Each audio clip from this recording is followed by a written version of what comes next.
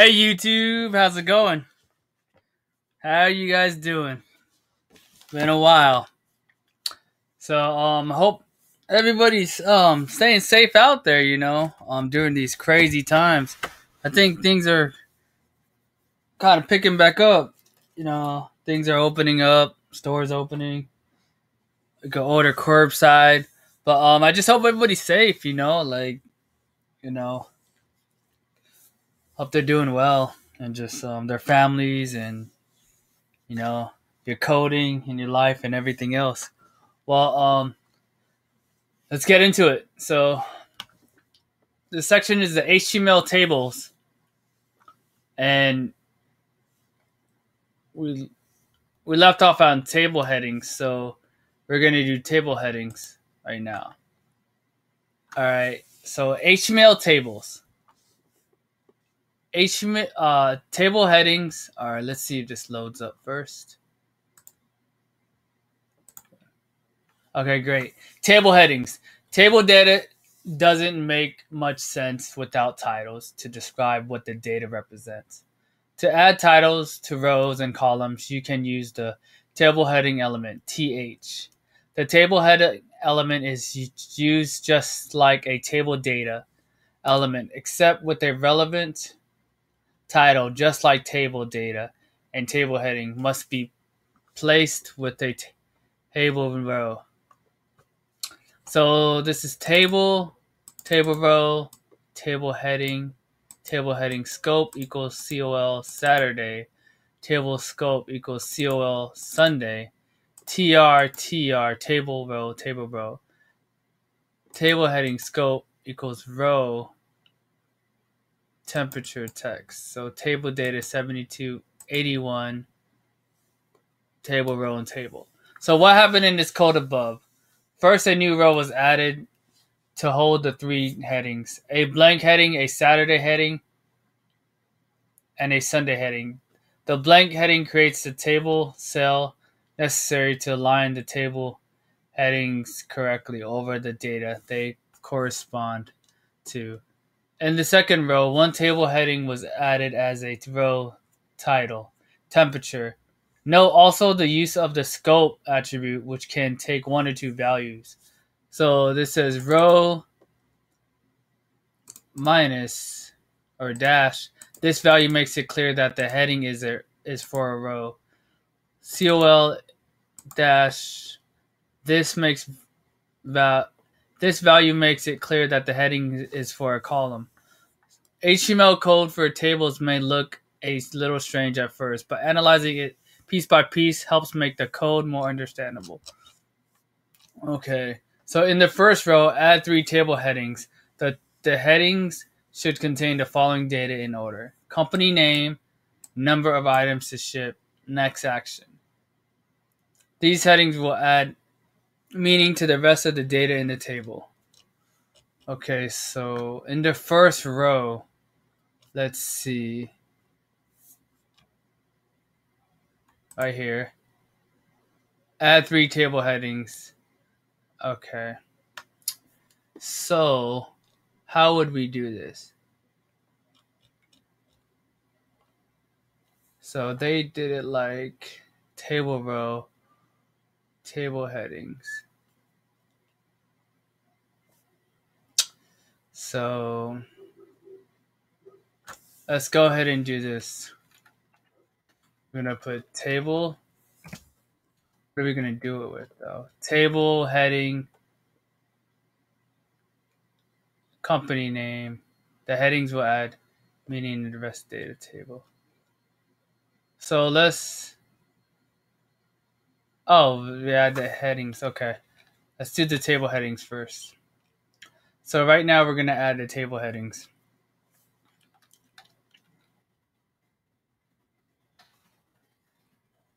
Okay. This is the table heading. Let's check it. Did you add three headings? Okay. No. Okay. Let's copy and paste this. See what it does now.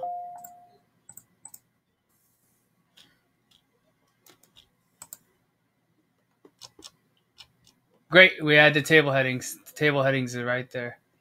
Next, table borders. So far, the tables you created have been a little difficult to read because they have no borders. In older versions of HTML, a border could be added to a table using the border attribute and setting it equal to an integer. The integer would represent the thickness of the border. So table border equals 1, table row, table data 73, closing table data. Then you have your table data 81, and then you end with a table row and end with a table. The code in the example above is following is deprecated, so please don't use it. It is meant to illustrate older conventions you may come across when reading other developers' code. The browser will likely still interpret your code correctly if you use the border attribute, but that doesn't mean the attribute should be used. We use CSS to add style to the HTML documents because it helps us separate the structure of a page from how it looks. You can learn more about CSS in our CSS courses. You can achieve the same table border effect using CSS. So this is table, comma, table data, and it has a border, 1 pixel solid black. The code example above uses CSS instead of HTML to show the table borders. We're going to need some more data in the table. Add the following data to the table. Make sure to place it after the second row. Wow, this is a big one. Table row, table data, Dave's Burgers. Table data, 2, table data close. Table data, send voice. Table row. Okay, this is a table row here, and your data is in the middle, and your text. Again, table row data, and your sections, different sections of it. Okay, so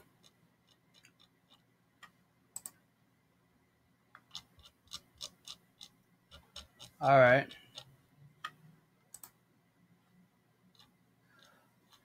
Okay, let's do this one.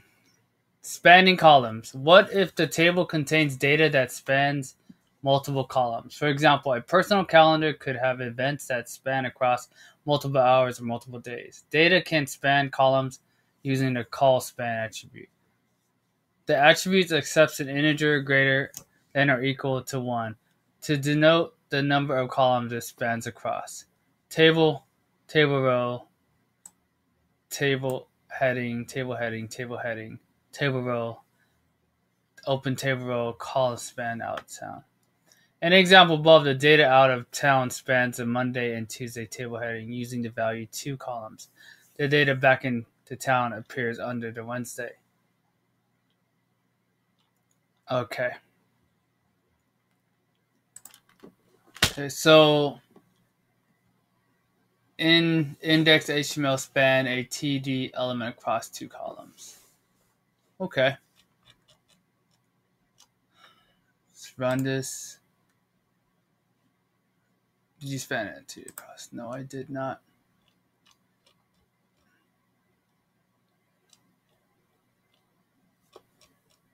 Let's see. Index span and a TD element across 2 columns. Span TD. Oh, okay. So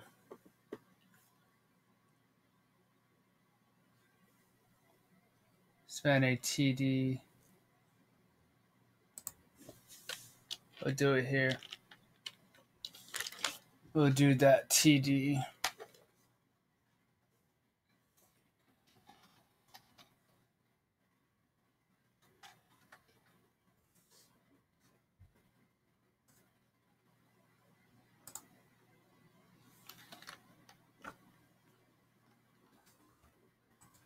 See, TD column. So we gotta span a TD element across 2 columns. So where are the columns at? Table.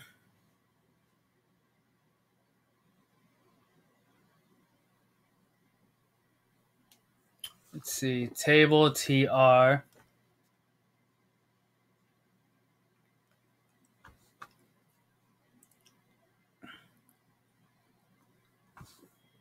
TH Monday. Okay. And Wednesday, TR table, column span, out of town. Okay, so back to town. And the search is up here. In the example of out of town spans of Monday to the table headings.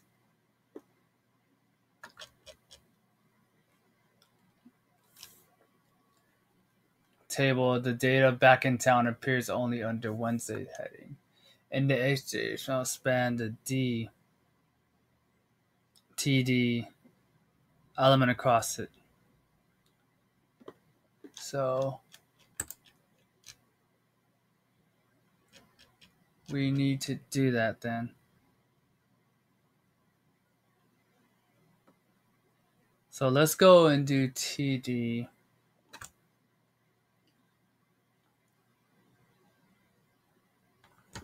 Column span.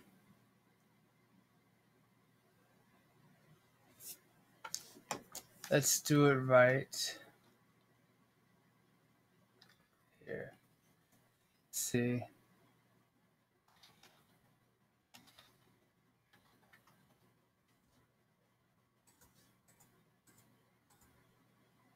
There we go.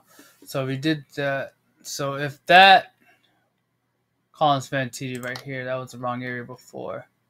I tried to do it here, but that's completely wrong. So let's bring it back. Let's see what it shows. Okay. Then we do it down here. That moves it. Okay, great.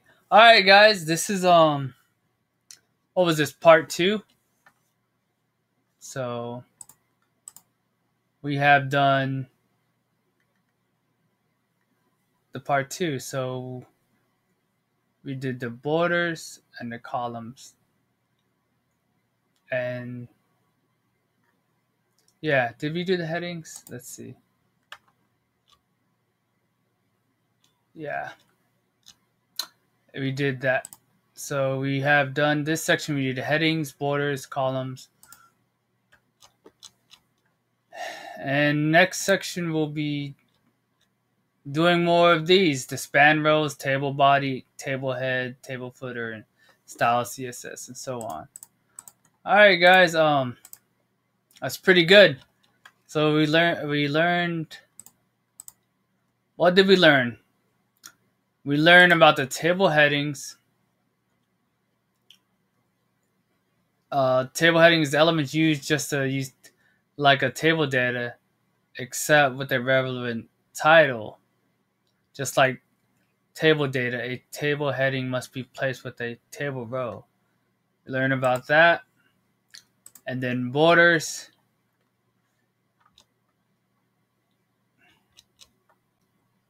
We learned that this was the in older versions of HTML, they're using table border 1 in the HTML. But in CSS, you could do the same thing. And cascade style sheets.